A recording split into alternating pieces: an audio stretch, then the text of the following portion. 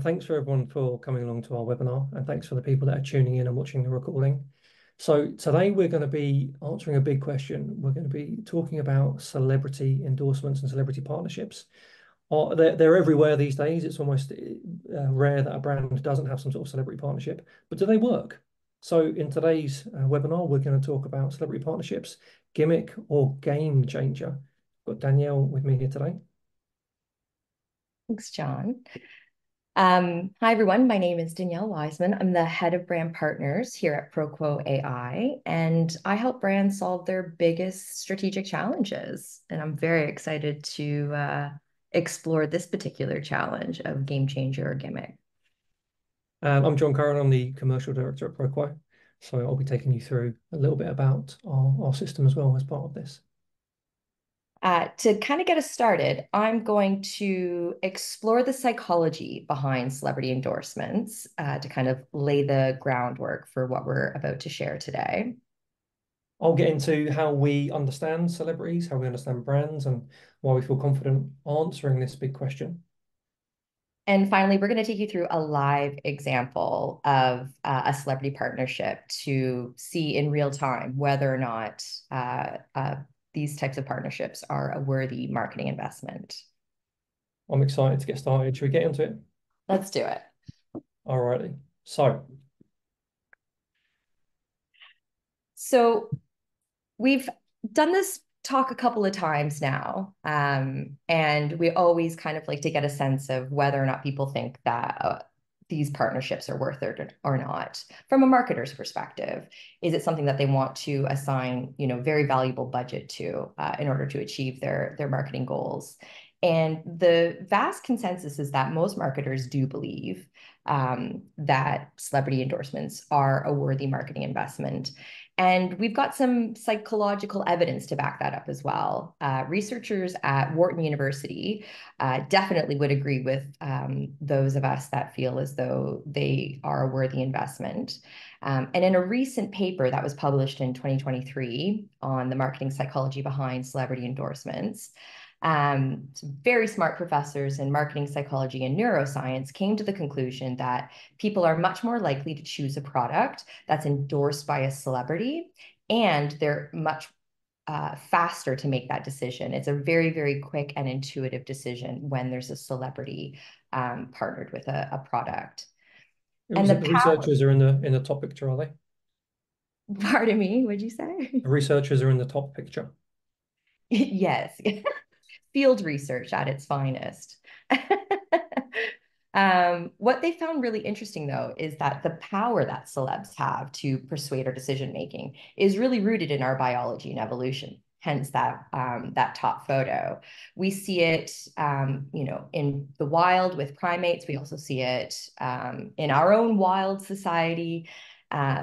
People look the to follow the lead of high status, high prestigious individuals in their group by aligning or copying their decisions and their behaviors. This is an evolutionary tactic that we've all evolved to for social cohesion, and this is frequently observed, playgrounds, high school hallways, sporting venues, professional institutions. Everywhere you look, you can see people are looking to a high status individual to kind of understand how it is that they should behave and the decisions that they should make. And if you've been following this topic over the last decade or so, you may have come across this particular study done by Harvard. It was released in 2012, which is a very different time than the world of 2024. And what was interesting about the study is that they came to a fairly bold conclusion that by signing a high profile celebrity, and the example that they used was Tiger Woods, so it kind of gives you a sense of the era we're talking about, has the potential to deliver a 4% increase in sales and an additional 0.25% in stock returns. That's incredibly compelling. However, there are many caveats to this study, kind of identifying all the different scenarios where you wouldn't necessarily get that return. And also 2012 is a century ago in ad land years. So let's look for some more current evidence. And the most studied advertising event in our world, in our calendar, is the Super Bowl. And so looking at stats from the Super Bowl, there's our most compelling evidence that suggests that celebrity endorsements work is the sheer volume of partnerships that brands are entering into over the years. Um, we see that, in the last year, less than a third of all big game ads did not feature a celebrity. So that's 2/3 of ads. They are becoming an increasing rarity to not have a celebrity featured in an advertisement. And with, the cost and expense of, um, you know, advertising for the Super Bowl this year, a 30-second spot went for $7 million, and more than 3/4 of those ads featured one or more celebrities. Those are huge investments that brands are embarking on in order to promote their brands. It feels like if you're going to invest that much money, you have to bring a celebrity along, right? But that doesn't necessarily mean that it's the right fit or it's going to be impactful. That's just it. When you're up against that much of an investment, you're going to throw as much firepower at it as possible to make sure that you get a return on it. And it feels like a lot of brands are turning to celebrities for that firepower. If we go to the next slide, you'll see that while more brands are doing it and harnessing the power of celebrities, it's not necessarily translating into effectiveness. So our friends over at System One, they have been tracking the effectiveness of every single Super Bowl ad for the last 5 years. And in 2024, they saw the least effective kind of ratio of ads tested. So 3/4 of those ads got a 3 out of 5 or worse score out of the effectiveness model, with the most 1 out of 5 ads ever recorded. So that's kind of a bit nerve-wracking. If we summarize that by going on to the next slide, you kind of get a sense of the world that we're living in right now. We're dealing with the most expensive advertising, the highest share of ads that are featuring celebrities, and a 5-year low in effectiveness. Now, that would make any marketer nervous. But I'm going to pause there and kind of comment that what we're about to take you through is a global perspective of this scenario. And while the foundation that we just built was very American leaning, it's very important, and we're going to demonstrate this shortly, that what works in America might not work in other parts of the world. And we're going to look at the UK in this example. It Yeah. adds another layer of complexity to the mix, making things even more a little challenging for us marketers out there. Yeah, because right now this is not looking good for celebrity partnerships. So I think in summary that they don't guarantee effectiveness. Yeah, it's not the biggest conclusion to make, but it is the most sound. Celebrity partnerships just simply do not guarantee that your marketing will be effective. Ineffective advertising is still ineffective advertising, and we're going to kind of get a sense of like what is the right recipe for including a celebrity? How do we make that ingredient really elevate all of our work and deliver that ROI and effectiveness that we're all after? All right. Well, we need some sort of brand study to base all of this work on. Before we get into that, I'm going to tell you a little bit about ProQuote and how we understand brands, how we can feel so confident, doing this sort of celebrity partnership engagement and this webinar and so on. So let me tell you a little bit about us, how we measure brands, how we understand partnerships with celebrities or test celebrities, so to speak, and how we can overlay all of that. So the first thing we do is measure the strength of the brand or how people feel about a brand overall. So our system, every single day we interview consumers, we gather their feelings and their thoughts on brands, categories, competition, and so on. Our AI analyzes all of that data and provides health metrics for all of the brands that we deal with. So the first things, if you want to know if a celebrity is going to have a positive impact on your brand, you have to know where your brand is. Right? So you need to understand the strengths and weaknesses of your brand. And for that, we have this framework. So using this framework, we can quickly and easily understand the emotional or rational strengths of a brand, the areas where it meets the requirements of the category, or maybe it doesn't.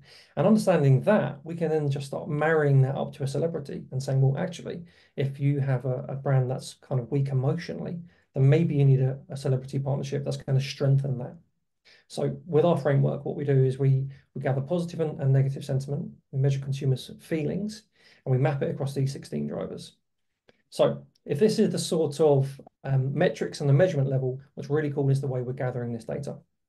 So at ProQuo, we use implicit response timing to time the engagement that a respondent has. So when we find the consumer who's a user or aware of the brand, we can understand how they actually feel about that brand. So top to bottom, how this works is we grab a whatever brand or category it might be, we qualify consumers into that, we gather all of the sort of information you'd expect, right? So demographic information, awareness, and so on. Anyone that's aware of the brand, we then put those metrics in front of them and we time how quickly they engage with those questions. So they ever respond positively or negatively, so they agree or disagree. Unknown to them is that we're timing that engagement. If they respond within a calibrated time frame, we know that's a system one response, right? We're now capturing their feelings. If they respond outside of that, we know that's system two. And that's valuable, but it's not what we're looking for in this. The reason we're doing that and the reason we do that at such scale is because we know that's the data that emulates consumer behavior. So the purpose of advertising is to drive engagement, is to change the way people feel about your brand so they'll engage with it. And that's really what we're measuring. So we understand how people feel about your brand. We can also tell you how they think about it as well. That comes later on. But that's sort of the data that we're going to be sharing today. And we do that for the brand and for whatever your asset might be. So whether that's a celebrity partnership or so on. And for today's talk, we did all of this for CeraVe. They had a really cool ad at the Super Bowl. So we thought we'd use them as an example and take you through that story. Why did we pick these guys, Danielle? Well, they are a leading brand, both in the UK and the US. But also, I think because they launched a ads for the Super Bowl, we kind of wanted to tie it all together to get a sense Yeah. of how that type of investment actually translated to brand equity uplift for the brand. Yeah, and it's a great ad as well. We're going to show it to you in a moment. So if we're going to understand if a celebrity partnership is right for CeraVe, we need to understand CeraVe. So a little bit more about our platform. Every single day we're interviewing consumers and gathering that system one data. You can see here in this example, at the time of compiling this, we were interviewing nearly 100 people a day. We had thousands of responses we can look at for this example here. So this is a screenshot of our platform as I take you through here. The first thing we're going to look at is the overall brand equity. So that is a combination of all of those metrics you talked about, all of that rich system one data compiled together to give an overall health score. So it's looking pretty good for CeraVe. What are we looking at here, Danielle? Yeah. So, if I was the brand manager for CeraVe, I'd be, quite happy with my positioning in the market right now. They are leading the category at the moment, not by a meaningful difference. At ProQuo, our meaningful difference is a 5-point metric on our ProQuo score.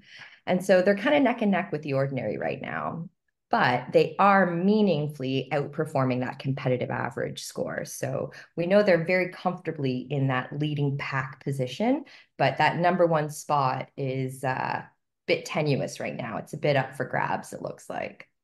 We need to look at this a couple of different ways then. Within our platform, you can actually segment the data and look at things like age, gender, and usership. And one of the things that we think it's important to look at is to segment through those. But also, because we're gathering the data every single day, we can start trending it. So let's see how CeraVe's data is trending over time. It looks like it's fairly neck and neck at the top It's there. it's a tight horse race, isn't it? CeraVe is in the blue, and they were kind of neck and neck, trailing a little bit behind the ordinary up until November, where they overtook them again marginally, and they're still managing to ride out on top. But like I said, that number one spot, it's anyone's position at the moment.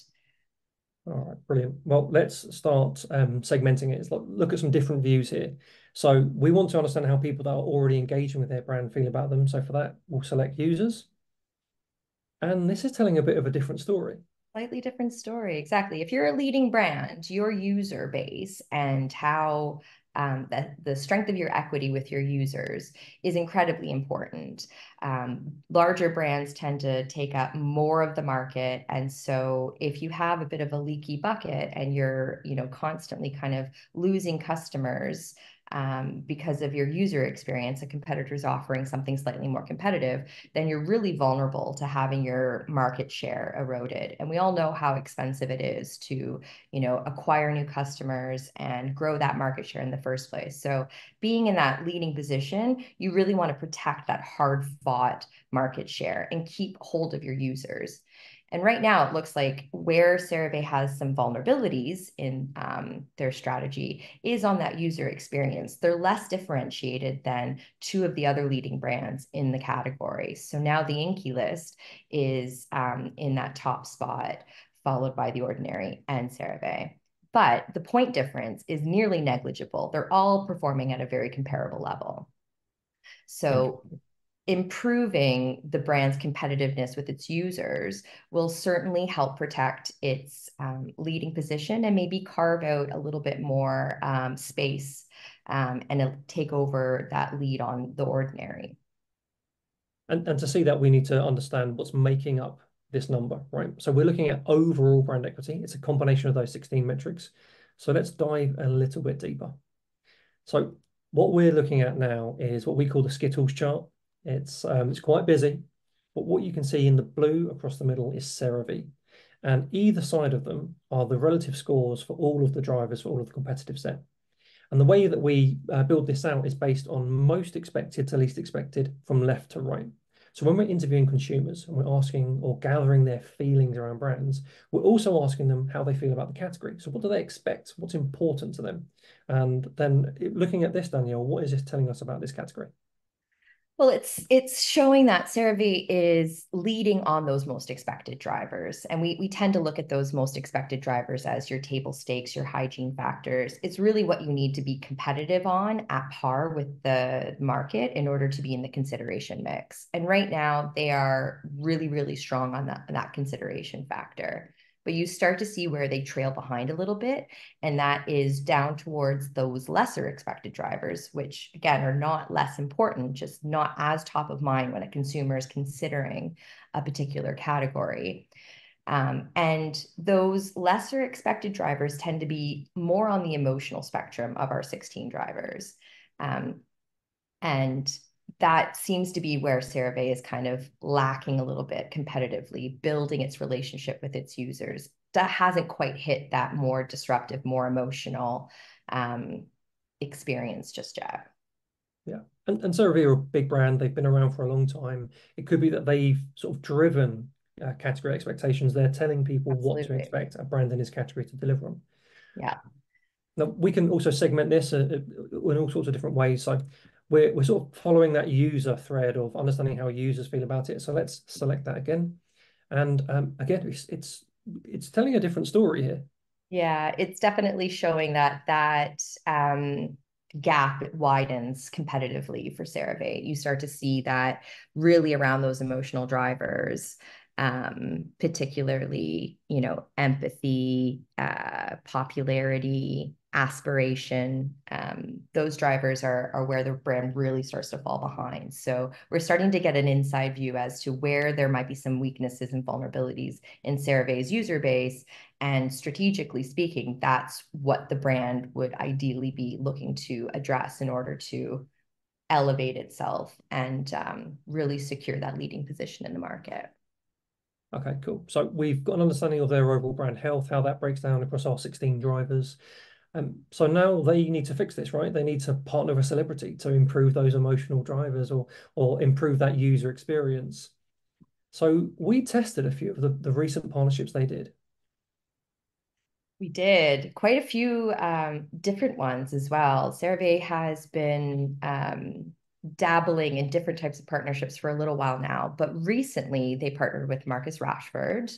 I think that partnership was launched in September of 2023, so pretty recently. And that, you know, that collaboration helped CeraVe reach an additional 17.1 million of Marcus Rashford's IG followers. Then they tried something completely different by partnering with Michael Cera, who does not have a social media presence at all, but is, you know, globally known for the most part, hopefully loved. And then they also are working with an influencer called Dr. Fab, who is a dermatologist with a nice sized audience, 120,000 IG followers. And so we wanted to get a sense of how these three very different partnerships are impacting the brand, what they might be helping the brand achieve that they couldn't achieve on their own. I mean, Marcus Rashford, amazing football player, massively loved in the UK for everything he did for like the lunches and things like that. That's got to be a winning partnership right there. We will see. Has to We will be. see. All right, so the next step is to see this advert that they did with Michael Cera. So this is the Super Bowl advert. Let me just turn the sound on and make sure this is going to come through. I'm Michael Cera, and human skin is my passion, which is why I developed this. Oh, you didn't know? Can skin truly be this moisturized? Oh, yeah. Wow. Let my cream hydrate you. 3 essential CeraVe. CeraVe, developed with Michael Cera. V. We like? So my name is Cera, and so it's a perfect crossover opportunity. All right, I'm Michael. I love the ad. Yeah, So there we go. I think it's brilliant, right? But we need to find out if it actually has an impact on their brand, right? Okay, so how do we test it? So we're getting back into our platform again. Inside the ProQuo system, you can upload any asset you'd like, and we'll find out how consumers feel about that. We use exactly the same framework that we use to measure the brands. So those same 16 driver metrics. So you upload your assets into the platform, we put it in front of your category, we gather feedback from over 300 people, and let's see what that looks like. So at a total level, when we uploaded those 3 assets, what we're looking at here on the left in the white is the brand score. So that's how those 300 odd people felt about the brand, and then how they felt across all of the different assets. And it's the combined score across all of those drivers. What is this telling us, Danielle? Well, it's telling us that those partnerships are not working for the brand as well as they would want it to. Like I said, the meaningful difference criteria we have is a 5-point score. And we can see that the 2 high-profile partnerships, and Michael Cera and Marcus Rashford, are actually meaningfully pulling the brand baseline down. The only partnership that really seems to be kind of maintaining the brand's current equity would be that Dr. Fab partnership. So interesting. And she's the dermatologist, so she has the most credible reason for the partnership working. I'm really surprised by Marcus Rashford. We were looking at different segments as well, and it's fair to keep that going. So again, with everything that we do, whether it's measuring the brand or measuring assets, you can also segment across those different users. We're looking at users here again. So unfortunately, the picture gets a little less positive when we look at users, because now that Dr. Fab partnership isn't quite meeting that strong user baseline that CeraVe has. So these partnerships on their own aren't necessarily going to boost the brand's equity. But it'd be interesting to find out what's underneath that ProQuo score, what's happening at the driver level. Yeah, right. So there must be some positivity coming through. So again, with everything we measure, we can break that down. We're looking at the Skittles chart, but now for the asset tests themselves, again, with the brand baseline across the middle, and either whether the asset is improved or hasn't improved that. And yeah, it's not looking good. No, unfortunately, it doesn't get much rosier. You can see, though, where that Dr. Fab partnership is working for the brand. It's boosting its integrity, which makes a lot of sense given that she is a clinical dermatologist. She is that expert that CeraVe has kind of associated themselves with over a long period of time. but also clarity is really clear. So that clarity is all about, do I understand like why I would use this product? What's its purpose? And, she does a really good job of explaining how to use a particular product, what needs to do that for. So yeah, you can see, okay, we're starting to like elevate that brand baseline and contribute to the overall brand's experience of integrity, clarity, innovation, and attraction. But unfortunately, neither Michael Cera or Marcus Rashford are lifting the brand above its baseline, with the exception of Marcus Rashford gets a little bit of a point for attraction. Very, But very attractive guy, makes sense. We weren't massively whelmed by the results here, so we thought we'd no. better test some more stuff, right? We thought we couldn't leave it with just those three, so we actually did a bit more testing. So what did we decide to go with? Yeah, so CeraVe has, been building its own Fluent device for a long time. They have leveraged that expert image with the white coats, the dermatologists. They've really built their brand around being recommended by dermatologists and, yeah, having that expertise and knowing proper skincare delivering benefits. So we wanted to test a few of those assets as well. So we pulled a brand story from their IG, which was largely the main message was largely, that all their products are developed by dermatologists. Then there was a bit of a collab between Emma Chamberlain, who is quite a influential influencer with 15.2 million IG followers. But the collab was between her and that white coat Fluent device that CeraVe uses, with the message to kind of like share your results. The proof is in the results. So that was the goal there. And then we took a 6-second advert that was literally just a dermatologist in a white coat with it was like a carousel of products that coincided with different type of skin type needs. So like a product would show up and it would display what skin type that was for. So these are all kind of like evergreen brand collateral. And we wanted to see how that performed relative to the partnerships to see what's happening with the brand. All right. Well, we ran it through the same system. So once again, on the left in the white is the brand score. So from the people that came through to this test, that's how they feel about the brand. And then we've got the assets going through. This is a little bit more positive. Yeah, and surprising. I'm not going to lie. I really did not think a 6-second ad was going to outperform all of that incredible creative that we've just kind of come across. So yeah, that 6-second cleanse like a derm ad meaningfully lifts the brand's baseline. And we see that the brand story, even though it kind of seemed a little corporate and a little dry, also lifted the brand baseline. But again, that influencer collab with the white coat dermatologists, it didn't lift the brand baseline. Like, Yeah. it's very interesting that these high profile, large reaching partners are just not elevating the brand the way you would expect it to.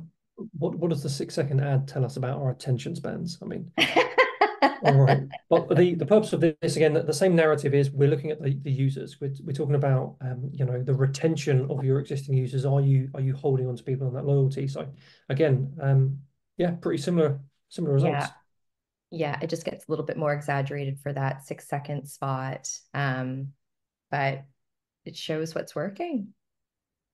Okay, let's look at this broken down across the Skittles chart again. So that's the overall score. Here's those metrics laid out. And yeah, the green asset has killed it on some of these. Yeah, relevance really stands out. Innovation and empathy, but I think relevance and empathy are really interesting here.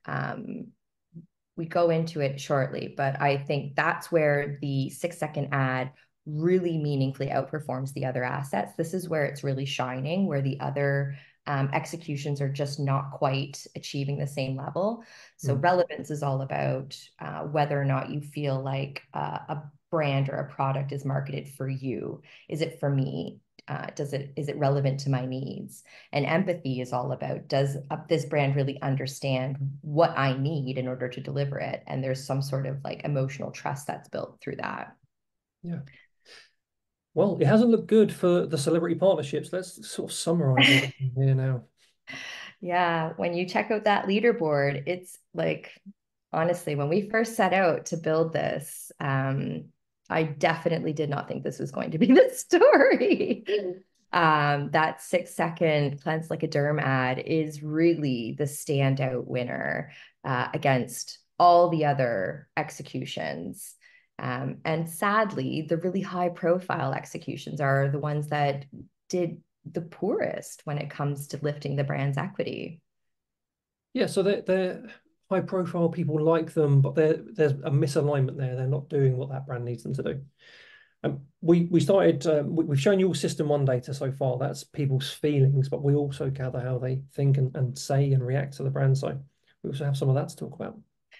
Yeah. So, because we have the system one, system two, we really like to connect those dots. And while the system one kind of gives us that like instinctual and like automatic response, that's super informative to how people are going to behave when they're out shopping, that the system two helps us kind of diagnose why they're feeling what they're feeling or the strength of what they're feeling. And as I called out, relevance and empathy are really those two areas where that cleanse like a derm, that's the magic for this ad.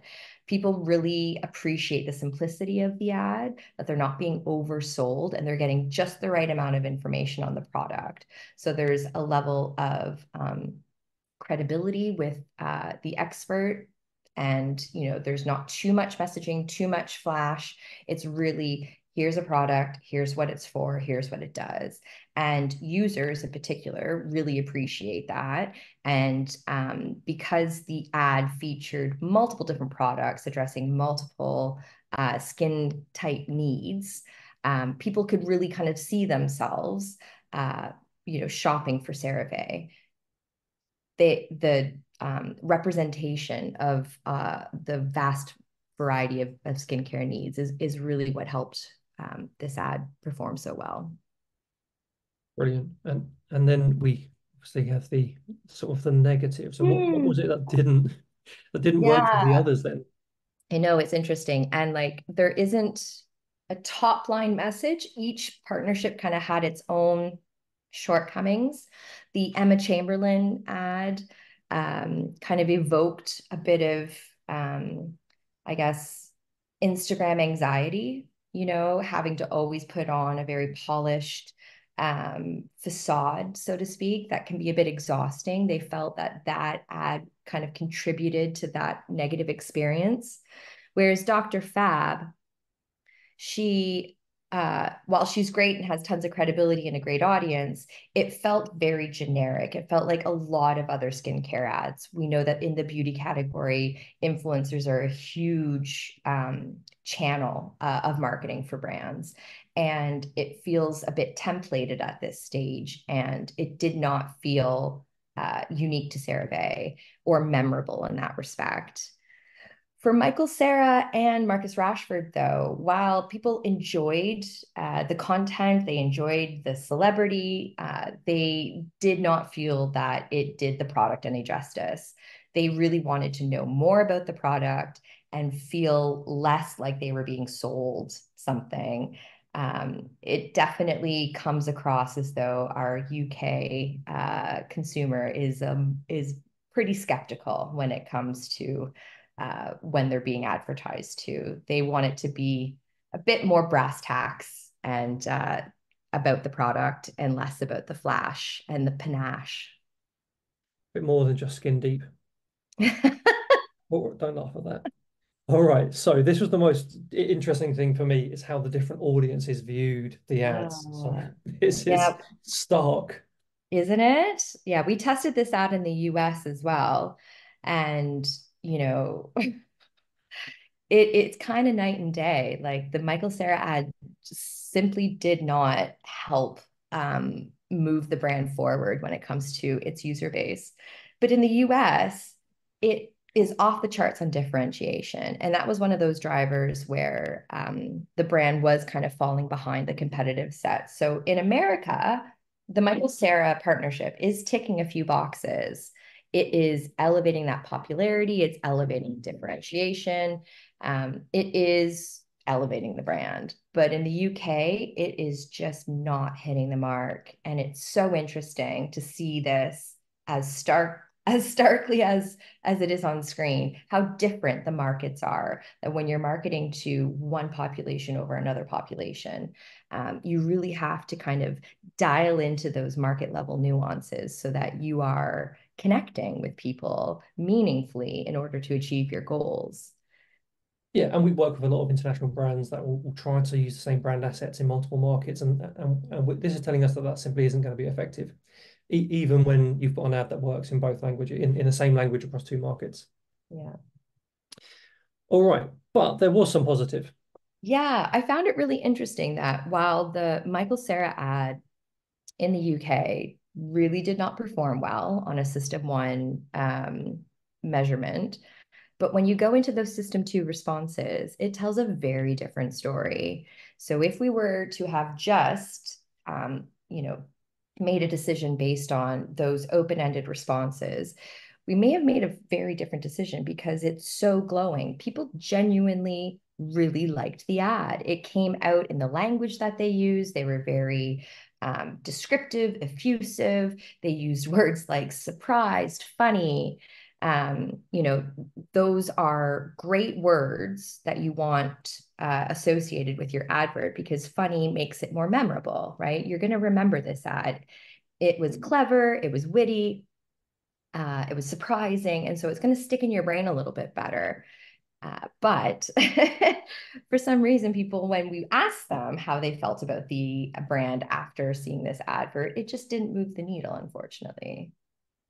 Yeah, and so what we're seeing here is a sort of traditional survey-based approach when you ask people to tell you how they feel. You may get overwhelmingly positive feedback, but when you're actually measuring their feelings, and that's the data that correlates with how they're going to act and even purchase behavior, it tells a different story. Yeah, absolutely. All right, so you have to answer the question, Danielle. I know. Tell us about celebrity partnerships. Are they worth it? Are they a game changer or a gimmick? I don't think they're a game changer. We did see that, particularly the Michael Cera ad, while it didn't build their equity, it definitely boosted their memorability and helped to build that top of funnel. So they are going to be more memorable. They're going to be more top of mind. And that is the goal of every marketer, is to make sure that your brand is front of mind when a consumer is considering your category. Yeah. It also lifted the equity in America, but not in the UK. So that just goes to show that, we need a market level strategy for a global brand. It can work, but you just need to flex it accordingly. What it didn't do was address that strategic priority that we mapped out in the beginning. And that was, while CeraVe is the market leader, it is showing some vulnerability and some weakness with its users. So you would anticipate that any marketing activation would attempt to try to build the equity with their users to help improve their competitiveness and their position in the market. And unfortunately, those partnerships just did not achieve that strategic priority. And that largely comes down to the fact that the partnerships did not support product education enough. It was too much about the celebrities. It was too much about, the fanfare and the entertainment, and not enough about, here's what the product is, here's what the product does, and here's why you need it. And people really want that, particularly users, right? They're already bought into your brand. They want to know, they need more evidence and more reasons to keep coming back. So really solidify that decision for them. So it's not a slam dunk. It is not necessarily a game changer, but it has proven to be an effective ingredient to a broader strategy. And so it is just one element in a much bigger plan, but used correctly. What we've seen is, there'll always be celebrity partnerships, but what's important to understand is where are the strengths and weaknesses of your brand? Where do you see an opportunity or an area that you should improve on? And then making sure that that partnership or how you implement that partnership complements the things in the strategy that you need to do. So simply grabbing someone famous like Marcus Rashford and sticking them in an advert isn't going to have the impact unless you've aligned it to the actual needs of your category and your brand and so on. And we've seen this across a lot of different partnerships. So we actually tested loads here. Is there any sort of top line headlines for these? I think if you're curious about the intricacies and the magic of celebrity partnerships, it's definitely worth reading, because we kind of covered the whole gambit with a celebrity like Sydney Sweeney, who is partnering with many brands all at the same time and often in the same category. So what is the, impact of that when you're working with a celebrity that's working with many brands?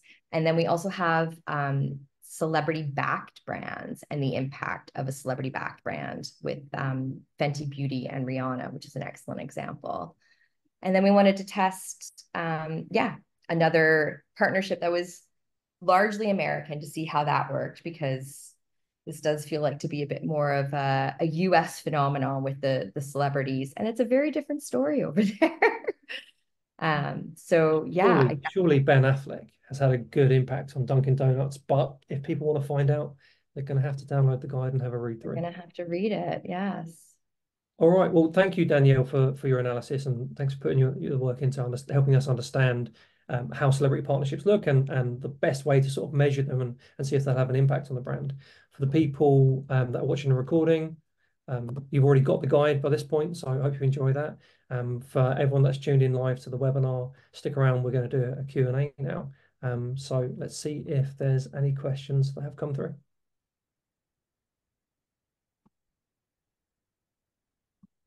It looks like we've got 2 questions. Yeah. So how quickly can you test a campaign? So asset test, I probably should have said that at the start. An asset test takes around 24 hours. So very rapid, typically a day to get the results back from a test. And when it comes to a campaign, it really depends on what your objectives are. If you'd like to sort of understand the overall impact of a campaign, we would suggest or recommend getting probably about a month's worth of baseline data. Have that then continue tracking through the duration of the campaign, aligned with that asset test, and then maybe a month after the campaign finishes. So you understand where your brand is at. You've tested the assets, you know how the metrics should move during a campaign, and then you can see if that falls off or maintains its strength after the campaign has finished. And the next question was, is it possible to test the same asset in multiple markets? Yeah, absolutely. We're global. You can test in as many markets as you want. So yeah, absolutely, we can do that for you as well. I think that is all of the questions that have come through. So thank you very much to everyone that attended. If you do have any other questions, you can connect with us after this and we'll happily answer those for you. Or if you'd like to have a full look at the system, you can drop us a line and we'll book a demo in, and I'll take you on a guided tour through some other sort of brand data and answer all of your questions live. Thanks, Danielle. Thanks, John. Bye. Thank you.